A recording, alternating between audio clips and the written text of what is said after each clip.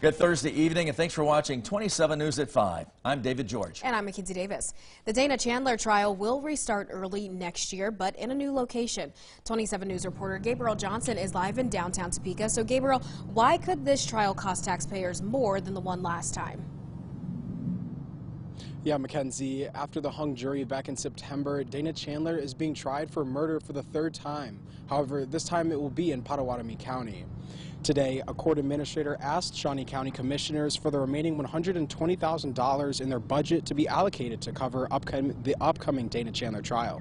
With the location switch, costs in Pot County will be greater, and so for the trial, which is scheduled to last 1 month, fees and other expenses will vary.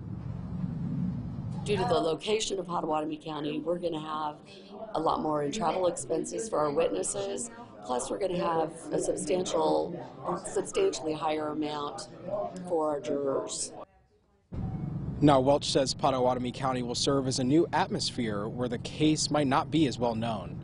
Now, the trial is currently scheduled for February 6th. For the latest updates on the Dana Chandler trial, head to our website at ksnt.com. Live in downtown Topeka, working for you, Gabriel Johnson, 27 News.